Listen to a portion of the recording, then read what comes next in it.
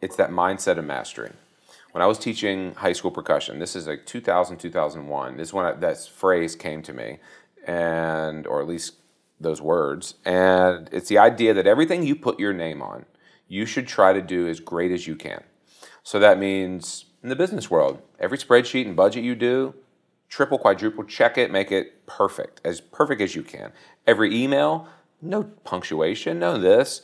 When you are cooking, cook the most flavorful meal you can, right? When you're making love, make the most passionate love that you can. When you're practicing your instrument, practice as perfectly as you can.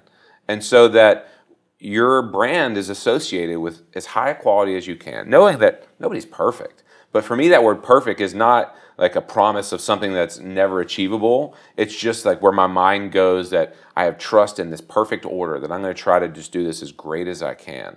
And so I think that is super huge. And mastery. And even the idea when I would get called for a gig and I couldn't do it as a percussionist, well, the insecure move is to suggest someone that may not be as accomplished as you, right? But that's not the right move. The mastery move is to call your mentor for the gig, right?